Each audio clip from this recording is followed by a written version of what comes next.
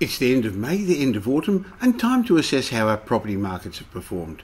And boy, have the property markets had a lot to contend with so far this year. A pandemic, floods, geopolitical problems, rising interest rates, and a federal election, just to name a few. So, to give us the latest housing market statistics, I'm looking forward to our Property Insider chat for Yahoo Finance with Dr. Andrew Wilson, Chief Economist of My Housing Market. Hello again, Michael, and we have come to the end of the month. And as you alluded, it's been a tumultuous year again. I mean, the big picture is we've come to the end of the great boom cycles, particularly in Melbourne and Sydney, and that's been eased because of high affordability.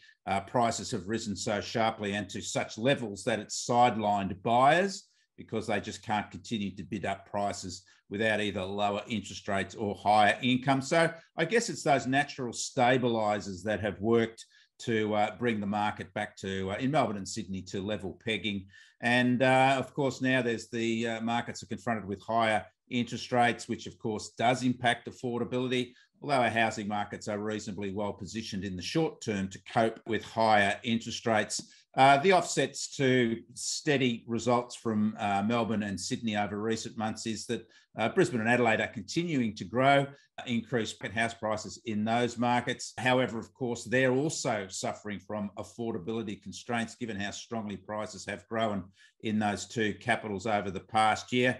It has been another month of distractions. May, firstly, we had higher interest rates, first time in over 10 years. We've had an interest rate increase, which was announced at the beginning of May.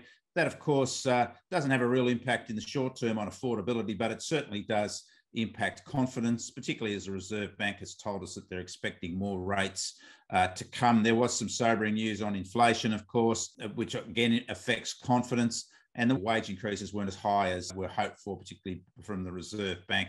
And that was announced over May as well. So we've come to the end of autumn, and no surprise, we've seen a slight fall in Sydney and Melbourne house prices over the month. I'm not sure we're going to see a significant decline in prices. This is a settling, of course. It will be exacerbated by the winter selling season coming up, which is typically quieter anyway. Adelaide and Brisbane have continued to record higher prices over May compared to April. However, the rate of growth is definitely declining from those markets as well. And Perth is now recording consistent increases in prices on a month-to-month basis. But of course, Perth is coming from a long way back. It is the most affordable housing market in the country with the lowest median price. And of course, that means there's plenty of potential for upside in the Perth market, but I wouldn't be expecting the sort of boom results that we've had in the other four capitals over the past year. Andrew, clearly there's not just one Sydney property market or Melbourne property market.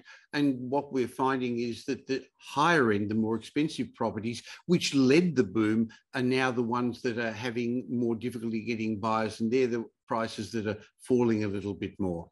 Well, I think in terms of the higher priced segment of the market, Michael, they've been affected by all those distractions over the past 2 months, really. We always see a lower proportion of higher priced properties in the market over April because of Easter, Anzac Day and school holidays. And of course, we had those distractions as well from the election campaign in through May. So, yeah, look, it's a question of the volume or the proportion of higher priced properties in the market. It has been lower. But look, there's still plenty of buyer activity in that section of the market. In fact, there's still plenty of buyer activity generally, but it's a lot more balanced market between the number of buyers and sellers. And I think that's what we've seen in our auction markets as well, Michael, when we look at the comparisons with what's happened with prices. Well, last year, auction clearance rates were in the 80s. They were boom time conditions and prices were booming. What's happened over the last couple of months if we look at the auction markets, which are actually a great indicator of what's happening on the ground real time rather than what happened a few months ago with some of the sale prices that are coming through?